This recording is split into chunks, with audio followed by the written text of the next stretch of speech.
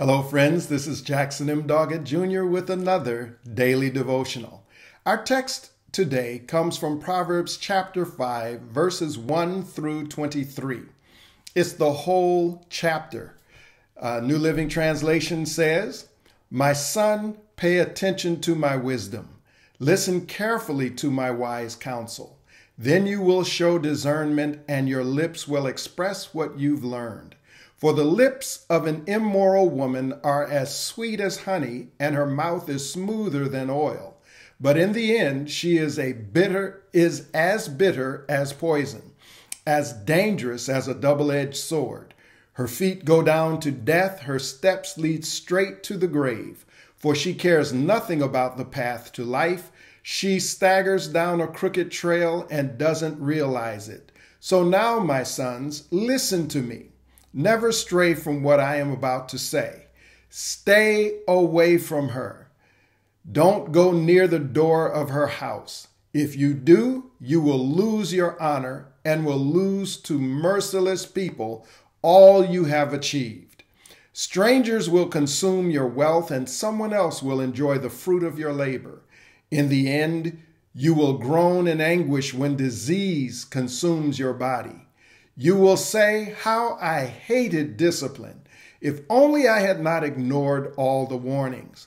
Oh, why didn't I listen to my teachers? Why didn't I pay attention to my instructors?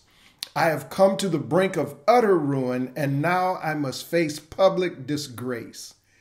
Drink water from your own well. Share your love only with your wife. Why spill the water of your springs in the streets, having sex with just anyone? You should reserve it for yourselves. Never share it with strangers. Let your wife be a fountain of blessing for you.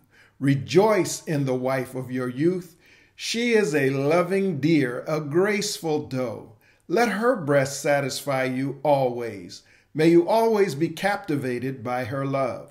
Why be captivated, my son, by an immoral woman and fondle the breast of a promiscuous woman? For the Lord sees clearly what a man does, examining every path he takes.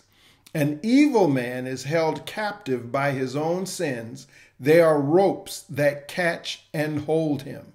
He will die for lack of self-control. He will be lost because of his great foolishness." Now, everything I said about a woman, the Bible can also say about a man.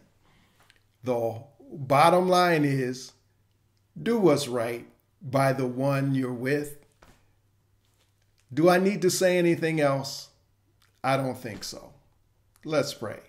Father, thank you for the blessing of the person you've given to us. Help us to be faithful to you first and to them, that we might be one as God is one. In Jesus' name, amen. Long text, short lesson, do the right thing. I'll see you again with another daily devotional.